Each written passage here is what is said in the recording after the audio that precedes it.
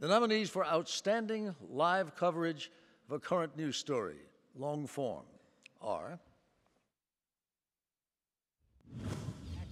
Boston Marathon bombings, CBS News. The election of Pope Francis, CBS News. CNN's coverage of Typhoon Haiyan, CNN Newsroom. Boston Marathon bombings, NBC News Specials. Inauguration of Barack Obama, NBC News Specials.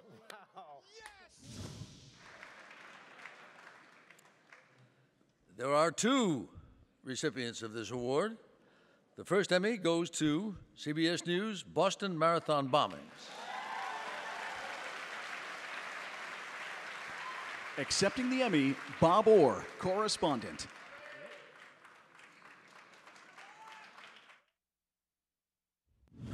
And right now, the federal government's just getting ramped up in the sense of getting all of its command centers and control rooms together to try to figure out what this is. The preliminary cut of information, and I emphasize capital P preliminary, there are about a dozen people hurt. That's the first word back to the federal government.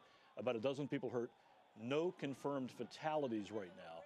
So far, and we don't know whether this was an accident, a natural gas explosion, or something more sinister, there have been no claims of any kind of responsibility. Thank you. My colleague Scott Pelley likes to say it's CBS News with all of us, and I think it took all of us to cover a story like that over 4 days. So we thank the Academy. We're very honored to receive the award. But we also want to remember there were people that did a lot more than we did for those 5 days. The first responders that showed up to answer the call, the families who fought through the pain, and more importantly, the people of Boston who showed us that resilience matters and that the takeaway here is not that one bad day on Boylston Street, but the strength that all of us gathered in the days that followed. So thanks once again. We're very honored.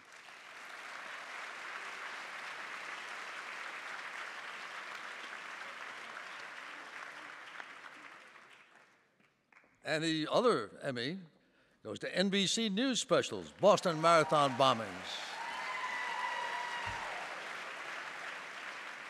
Accepting the Emmy, Bob Epstein, Vice President.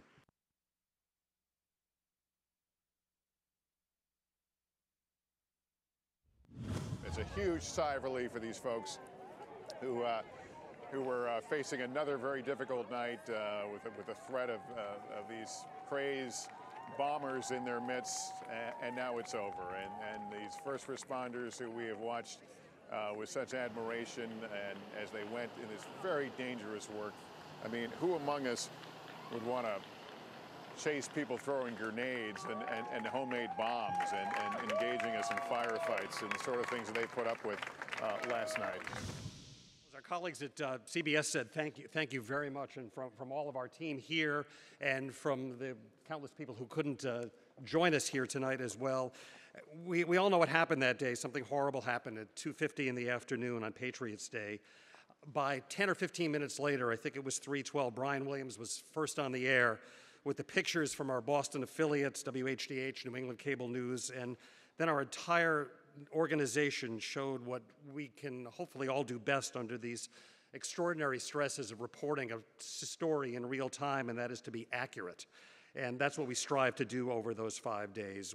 Everyone in the organization stuck to that principle of accuracy. One of the people who couldn't make it here tonight, our justice correspondent, Pete Williams. Yay, Pete. At one point during the coverage, trending on Twitter was #TrustInPete. And that's kind of was our motto through all of this. So we want to thank you all of it. It was a difficult week for all of us, especially for the people of Boston. And so we thank you, and we dedicate this to the people of the great city of Boston. Thank you all.